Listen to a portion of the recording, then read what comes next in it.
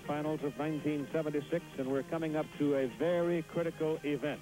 The bicycle final. It is for 1 mile in distance, 4 times around this quarter-mile running track. And the man who really must have the pressure and the heat of the whole thing on his back right now is Bob Rigby. Here he is with Reggie.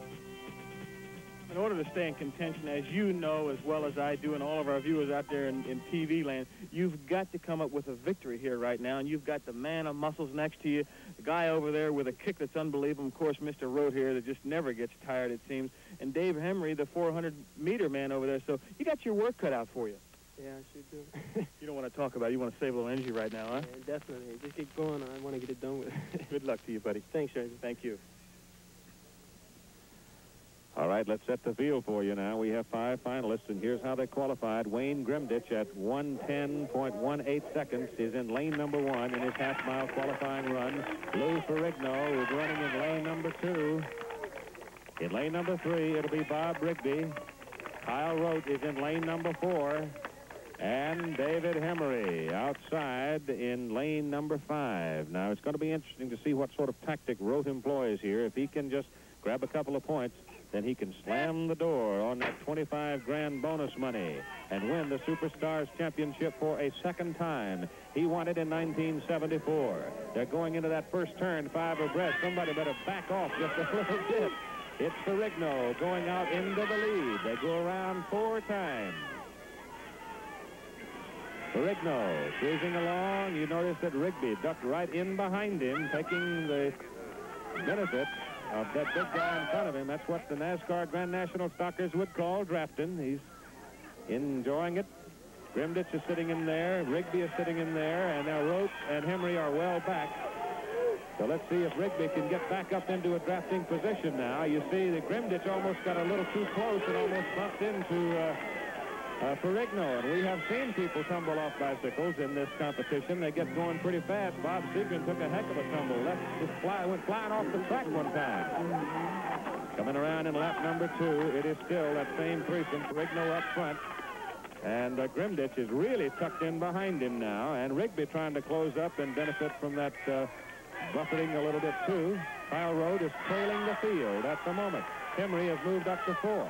Going into lap number 3 now. It is still the same order, and the field is bunching up a little bit. That may mean that Ferrigno, realizing he doesn't want to burn himself too soon, backs off a little bit to save. Now you see Rigby has moved up, and he is right alongside of Wayne Grimditch. But again, remember that Grimditch has a tremendous kick on that bicycle. Boy, he just comes flying out of the pack. At least he has every time I've ever seen him ride it. Kyle Rote is still trailing the field. Hemery is running in the 4th spot. It is Ferrigno. We're coming toward the gun lap now. It is Grimditch right behind Ferrigno. Rigby trying to move up on the outside. He's got Grimditch boxed inside. It is Rigby going for the lead and getting it, going into the turn. So as they go into the final lap, it is Bob Rigby laying it all down. Rigby going into this event. He has 18.5 points. If he is to have any chance at all of winning this thing, he has got to win this race. And here he goes. It is Grimditch, though, with a kick. Grimditch just got up on his pedals and blew him down. Rigby made a gallant fight of it, but Grimditch is something else on that bicycle. Grimditch comes on to win it with that tremendous sprint. Rigby takes 2nd. It'll be Hemery 3rd. That's a surprise. Lou Ferrigno drops all the way back to 4, and Kyle Rote trails the field. Boy, I'll tell you, that Grimditch looks like he's got an engine he turns on or something, doesn't he? Rigby made a very gallant effort as he went for the lead and got the lead just shortly after they entered the 4th lap or the final lap, but Bob just couldn't hold off Grimditch. As they came off the back straight, Grimditch just blew by him and came on to win going away. I don't think his legs ever get tired.